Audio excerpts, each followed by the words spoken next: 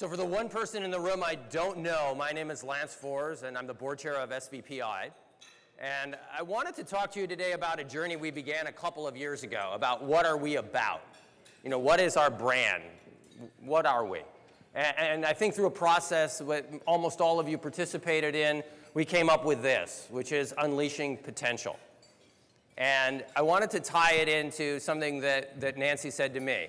So as Claude said, you know, Nancy will tell you what you should do.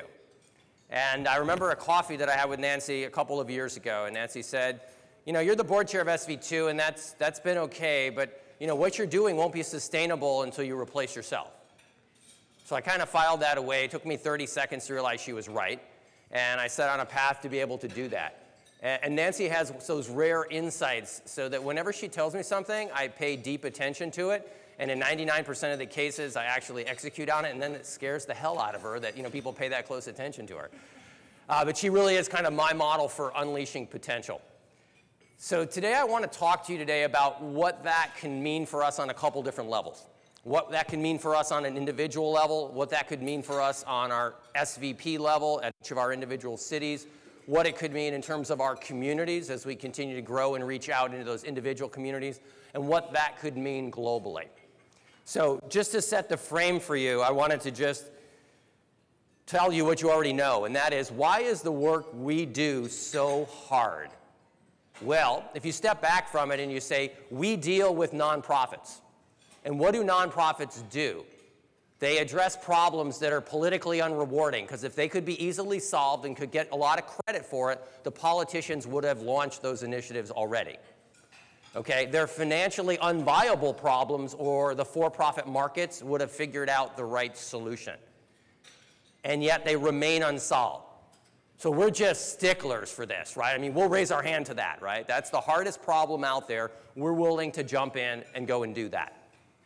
And we live in the most uncertain times in all of our lifetimes in this room. And this is what I call a VUCA world. It's volatile, it's uncertain, it's complex, and it's ambiguous. So the ground is always moving. The deck is stacked against you from a political standpoint and a financial standpoint, and these are problems no one else has been able to solve, and we're all in, right? We're all in. So if you think about this, this really requires leadership, and I think that's one of the things that attracted a lot of us to this. The answers are not easy, and because they're not easy, it requires a different level of engagement. It's solving the hardest crossword puzzles there are in the universe. These are complex problems, and I think what I've loved so much about the SVP experience, both locally and through the network, is to be able to do this in a deeper way. You get on the on-ramp, you find out things that interest you, you start to learn what's going on, and that learning gets deeper, and it forces you to think broader. And it forces you to go deeper and broader in your connections. So it's not only about what you learn, but it's about who you know and how you can work with those people. So I wanted to pose some questions to you today. How can we think about taking what we do today and unleashing incremental potential? And I want to do this at two levels. Look at it from the point of view of ourselves and the organizations that we work with, both the SVP and the nonprofits that we work with, and from the point of view of our community and our world. So at those kind of two levels. And I want to talk about the vision that we have today and the vision that I can kind of see cities begin to evolve into. So what I'm calling Vision 1.0 is what you'll see on all of our websites. And that is, we build capacity. We build capacity of our partners, and lots of us have targets in our strategic plans, how we're going to go from X to 1.5X to 2X, and on and on. So build capacities of ourselves, both in the number, both in the quantity and the quality, and then build the capacity of the nonprofits that we work with. That's what's on our website today. And if I look at this, I can see a new vision evolving, which includes that plus something else. And yesterday afternoon, we had a board chairs forum, and all the board chairs who are here, about 2/3 to 3/4 of all the cities are around. And Larry Fox, who's the board chair of Portland, thank you, Portland, for hosting us.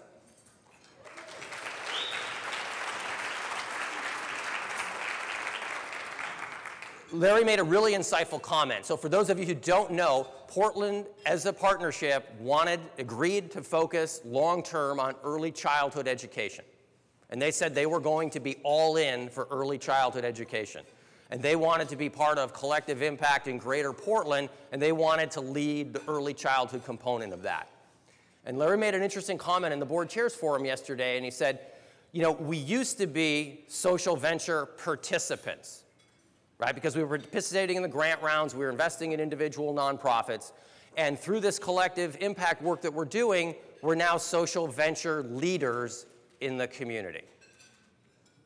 And that's a transformative statement, and I just started thinking about that, right? Social venture participants to social venture leaders. And that's what I see evolving. And that's what I see partners who, once they've built the capacity in themselves and worked with nonprofits and want to figure out how to have a broader and deeper impact in their community, are gravitating to, whether on an individual basis like Bill Henningsgaard did in Seattle starting Eastside Pathways, or on a partnership level basis like the partnership did here in Portland. So what we're seeing then is this building capacity of the community, and then having these rare opportunities to grow this movement globally. So for those of you who've already been through this, you know we have representatives here from SVP India, which just launched in Bangalore. We have folks here from China, Ireland, and other countries that are very interested in how they can implement that model in their community. So Vision 2.0 is Vision 1.0 with this additional learning curve and impact curve about going deeper and broader. It's really about deeper and broader impact in the community. And then it's not so much what we do anymore, and our next speaker is Sam Kaner, who's all about facilitative decision-making, group decision-making, which is what we do. But the how around that is actually more important than what. I mean, it's the way you do it. And I think as we go forward and we get more sophisticated in what we do, how we go about doing that, moving from participants into more of a leadership role, will be really, really critical. So again, I wanted to just put that up as a frame of reference to now dive into how could we think about unleashing more potential in ourselves and our organizations. And I wanted to use myself as a guinea pig who 7 years ago Googled venture philanthropy. Didn't know squat diddly about it, and up popped an article in Business Week that talked about SVP, and the local SVP in Silicon Valley, SV2. So I decided, geez, you know, I just sold this business, and was I going to do another startup or not? And I needed to sleep a little bit at that time just to kind of get my senses back. So I decided I'd take a mini sabbatical and try out this venture philanthropy thing at SV2.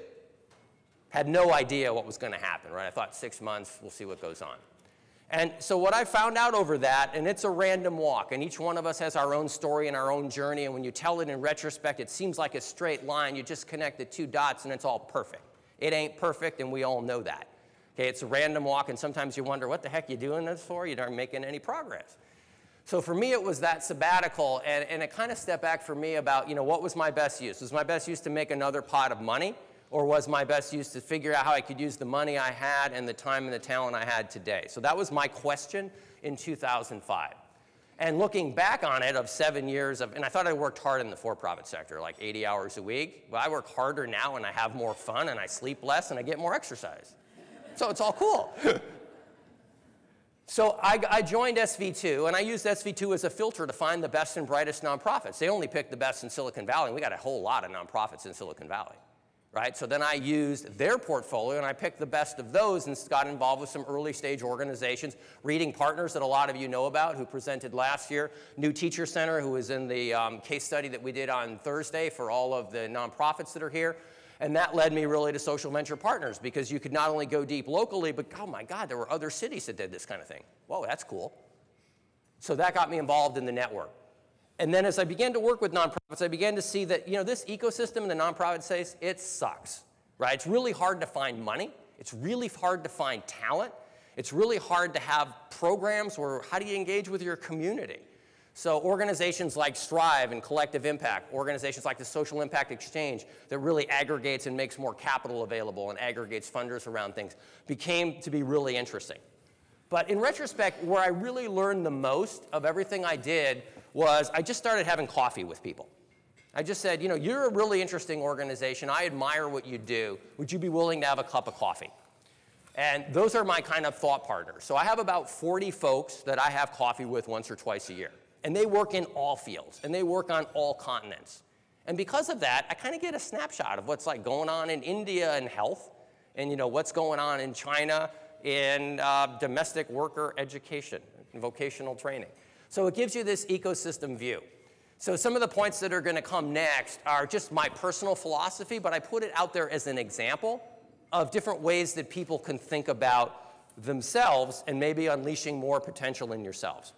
And the core thing that's been so helpful for me, and it took me 6 years to get around to it, because the hard stuff you always put off till later, was like, we have core values and we have a vision for our organizations, but do we have one for ourselves? Right? Do we have one for ourselves in the work that we want to do this way? So I finally shamed myself into taking some time last year to come up with some core values for me. And I put these out there as examples. And those of you who know me will understand that these are pretty much spot on. So my biggest goal in all of this, in terms of my core value, is to really focus on impact. I'm all about, as Free the Children was in last night's presentation, I'm all about growing things 10x and 100x. I mean, where's the fundamental disruptive innovation and disruptive impact? And to do that, you have to move fast, you have to be bold, you have to be open, you have to build trust. So that, for me, is my 5 core values. And as I've said this many times before, if I tell you that, you can predict my behavior. You will be 100% right. If I give you 2 scenarios and you put it against that filter, you will know what I will do. I'll be 100% predictable. And then the vision, what's the vision? What's your personal vision that you're bringing to this? So to me I didn't really know the answer, but I knew I had to figure out by experimentation what my highest and best use was. So it's just a process, it's a journey, it's a walk. And to understand that, okay, that may be your highest and best use today, but as you gain more skill sets, as you build a bigger network, that highest and best use may evolve over time. So as you begin to think about this for yourself, and the other part of the vision that I really got excited about when I kind of really codified it on paper is that in those cases where it's a big, hairy problem, and you really believe in that big, hairy problem and the opportunity that's there, start to reverse engineer about how you would get there. If you're Teach for America, it's all one day, all children, right? It's always one day, all something, right? So if you really believe that secret sauce and that organization has that potential, how are you going to overcome the structural barriers to get to all? So I really challenge you then individually and at the organizational level, what are your personal values that you bring to this work? And what is your vision that you bring to this work? And some of you have heard me say this before. One of the things I love most about this work is they can't fire you because they don't pay you.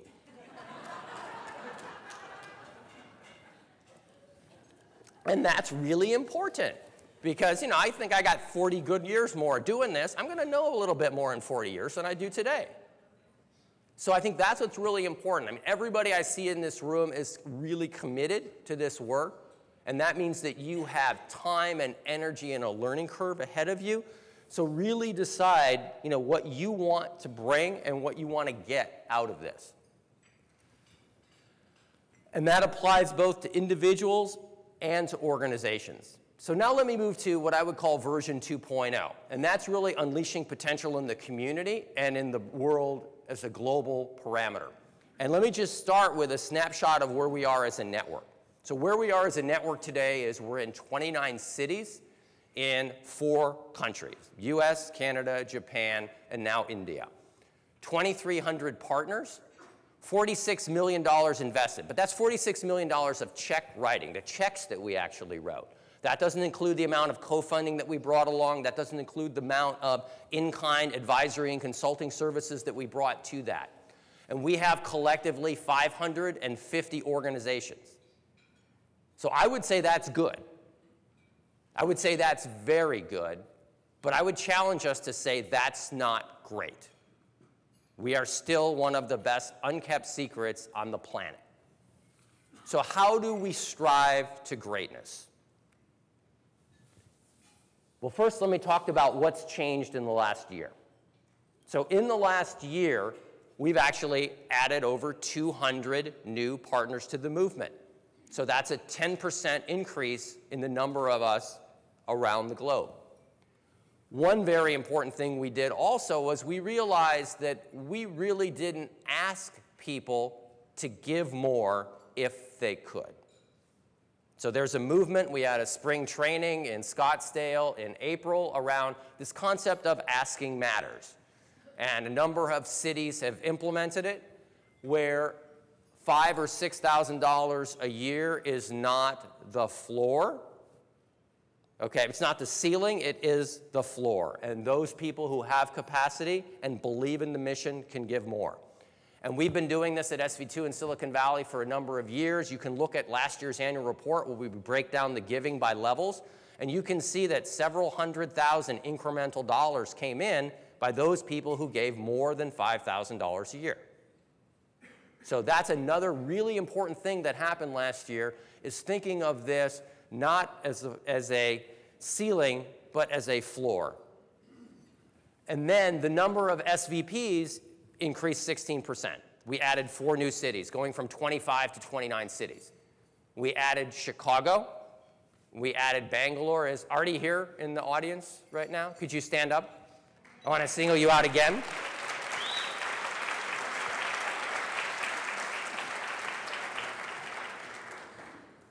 So thanks to the efforts of a number of Seattle partners, Will Poole, Janet Levinger, Bhattadi Ghosh, started to make trips to India to see if the model of SVP could work in India, did a lot of background interviews, 50+ one-on-one interviews to determine that the model could work and what the pricing for the model should be.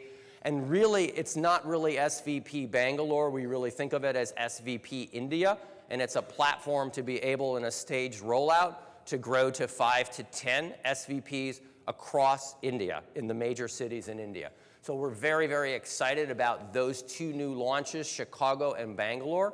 And we're also extremely excited about existing partnerships which have seen the value of the network and wanted to join the network. Is Kiki Mills-Johnson in the audience anywhere? Can you stand up, Kiki?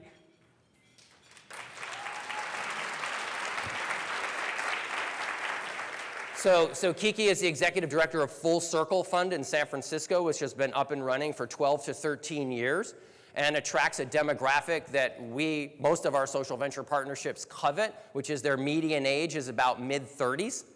So they have a lot of people young in career, high energy. So we're extraordinarily excited to have Kiki. And is Dennis Kavner in the audience? Dennis, can you stand up?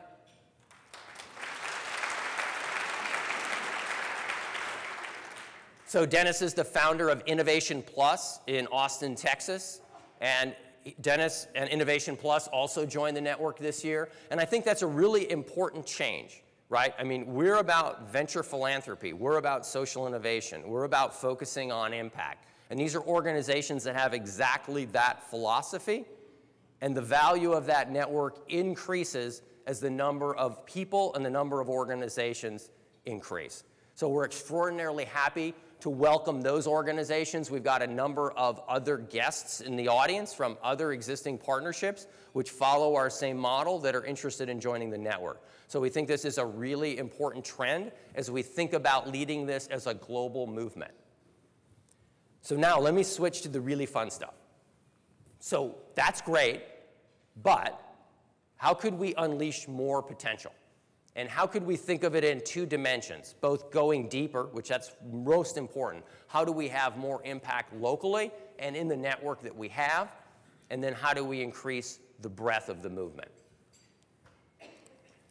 So as I mentioned before, with Larry Fox's insight that social venture participants to social venture leaders as a potential track within any different partnership, let's talk about increasing depth.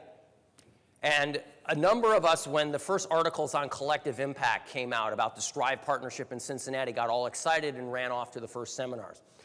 And it's really nice to do collective impact where we get all the key stakeholders in the community involved. And we've got 70 people, and we've got working groups, and we got to get everybody on the same page, and we're herding cats. And if you want to hear how ugly this can get, come to the workshop we have on at 11:15 today. It's hard, hard work. But what it does say is collective impact is a form of collaboration.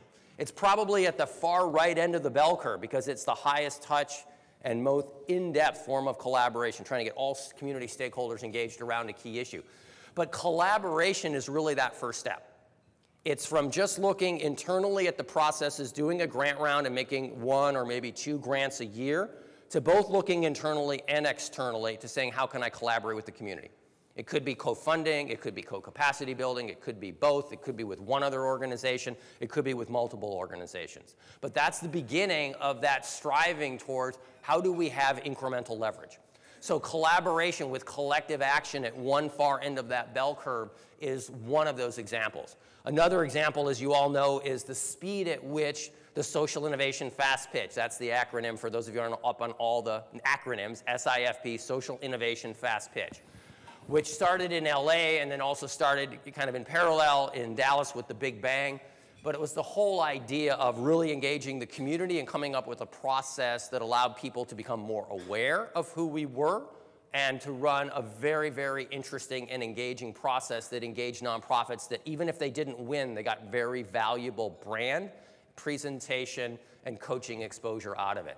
So these are just different variations that we can see emerging, and we're all probably doing some of that in any one of our SVPs, which is making us go deeper into that community so that we're not just considered an island floating out there, but we're considered a pillar of the community. And it's really funny. I've seen it in Silicon Valley over the last year or so. When you start to get engaged in all of these things, people start to think of you as a piece of the civic infrastructure. And that's how funders talk about us now, is that we need you guys at the table. You're a pillar of this community. So that's the transition, I think, and the potential around increasing depth. So let's talk about increasing breadth. How do we leverage the fact that we have 29 cities today and we could have a lot more tomorrow in terms of what we can do locally and what we can do globally?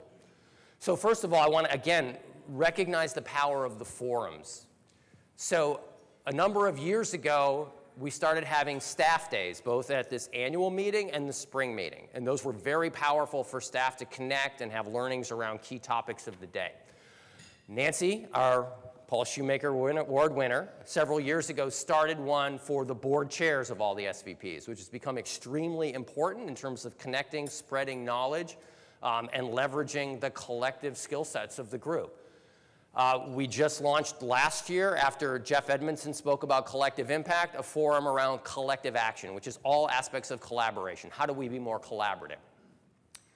So those have become very important, and I think what we saw on Thursday, and when we put out this idea that we were going to have this scaling impact day and we wanted each city to invite one nonprofit that they felt was most scale ready, not only did we get like more than one nonprofit from a lot of cities, but we got all the partners that wanted to come. So for those partners who couldn't fit in the room because the fire marshal said there was no way, we are actually going to hold that again on March 21st, so you can put it right in your calendar in your iPhone. March 21st in Scottsdale, Arizona. We will repeat that day and probably bring in a few extra phenomenal speakers. But what Thursday showed us is that we have tremendous value for our nonprofits, because today it's the partners in that city and it's the knowledge in that city that gets pushed down in the city to help the nonprofits in that city. But we aren't leveraging the breadth of the network. So what we did on Thursday was really the first at-scale attempt to leverage the breadth of the network, right? To be able to bring in the leading foundation in scaling in the world. Edna McConnell Clark is one of our key speakers. To be able to bring in national experts in all of those areas and to be able to present that to some of our best and brightest. And we also are able to then have our partners get to spend 2 to 3 days with the executive directors and the board chairs of those organizations to be able to leverage the footprint of the network. So I think that Scaling Impact Day really showed us that there may be a role for mixing our nonprofits with our partners at certain occasions. And then lastly, I just want to thank Elizabeth Benedict and her team on the work that they've put in on making this a global brand.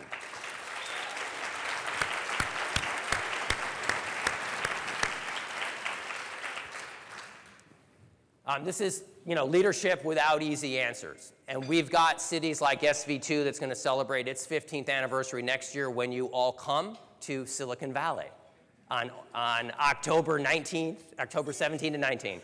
17 to 19, Palo Alto, California. It's a global brand, and that's really, really important. And it's a very powerful message. And I can just tell you that the number of people that come up to me today and say, this makes sense for us, we want to join that, is amazing because opposed to 1 year ago. 1 year ago, we waited for the phone to ring. We've become proactive in the last year. Not only does the phone now ring, but people come to this conference in a proactive way to seek us out and to understand the model. So that, to me, is the beginning of a transition from good to great. We ain't anywhere near great, but we're moving in the right direction. That is clear. And it's really all, I think, in retrospect, all been around what are the things that we can do today. We can't do everything today, but we can do some things today. What are the things that we can do today about increasing the depth and increasing the breadth of the impact that we have? So let me just briefly talk about where we could go. So also in the board chairs forum yesterday, Claudia, the chair of LA, said that they had for the last year really struggled with an impact statement for SVP LA. And was the focus going to be on the nonprofits or was the focus going to be on the partners? And with the nonprofits, it's, as we all know, we work with them, and can we really isolate the impact we had from the impact that everything else in the planet had on them? It wasn't easy. So what LA decided to do was to make their key metric the focus on the partner and the number of partners and the amount of impact that those partners had. And they have this hugely audacious goal of growing like between 5 and 10-fold to 500 partners over 10 years. But even if no one actually achieves that, even if you say over the next 10 years, on average, every city doubles the number of partners. Double the number of partners over 10 years. Sounds like a lot of work, but potentially doable.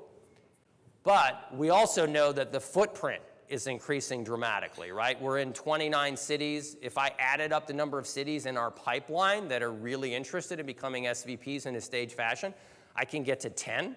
I could even get to 15, and that's just today, in our very early days of being more proactive about this. So what if we increase the number of cities 6-fold over a decade? I mean, it sounds like a big number, but I don't necessarily believe that it's undoable. If you just do the simple math, that would give us 40,000 change makers in 200 cities. 40,000. That would be on that day, 40,000 partners. Some of those partners may have moved and be alumni. So if you rolled up the alumni, it would be 100,000 people that believed in this as a philosophy of life. The most successful alumni program in the world, in my opinion, is the alumni program of Teach for America. 70% of those people stay active in the education space. And they are now senators, and they are now congressmen, and they are now superintendents of the largest school districts. And I think in my lifetime, one of them will be president, right, of the United States, of Canada, of other countries, right? So they will have enormous political reach, and today they have 20,000 alumni. In 10 years, we could have 100,000 alumni. That's what I think is possible through the simple law of growth. And my question for you then is, if we had those number of change makers and if we continued to work in an incremental fashion to network and connect ourselves better and leverage best practices, how much incremental impact could we create? And I ask you to ask yourself that question at 4 levels. How much incremental impact could you have by tapping into that knowledge and network? How much more impact could the organizations that you work with and care about, including your SVP, have? As you go deeper in your community, how could that change the complexion of what's possible? And as you think about this globally in a global brand, which will be in 200 cities in 30 to 40 to 50 countries around the US, what would that look like? So a couple of closing reflections. What we do here matters deeply. So that's a statement. But let me just try to paint that with what I mean. I think it matters deeply because we all care about our family, right? We have our nuclear family, which is, our spouse and our kids. We have our extended biological family. We have our SVP family in our city. We have our community as we get more deeply engaged in what that really means, and when we have our planet. So to me, I think what all this will do over time is expand the definition of family and make it a heck of a lot more fun party to go to. I think that's what's really going to happen here. And on the plane here on Wednesday night, I was bored, and we were just landing in Portland. I pulled out the Alaska Airlines magazine. I'm just looking at all the pretty pictures of all the ski resorts that Alaska Airlines flies to. And I came across a quote, which to me really tied it all, is why does it matter so deeply? I mean, we know it, but we don't know it. And there was a quote from the CEO of Alaska Airlines, and it was from Jonas Salk, who invented the polio vaccine. And what it said is, our greatest responsibility is to be a good ancestor. Our greatest responsibility is to be a good ancestor. So that's really what we're charged with when you think about it and you boil it all down. And I believe that our values at a personal level, and that's why I'm so urging you to start to think about values and vision at a personal level, are the rocket fuel. This is what gets us into the stratosphere. So I'm just going to leave you with a question here today and ask you if you reframed how you think about unleashing potential, if you reframe that for yourselves and how you think about it, how your organizations think about it, how your community could think about it, and how we could think about that globally, what could that unlock? Thanks, everybody. We're going to take a 5-minute break, and then we're going to have Sam Kano.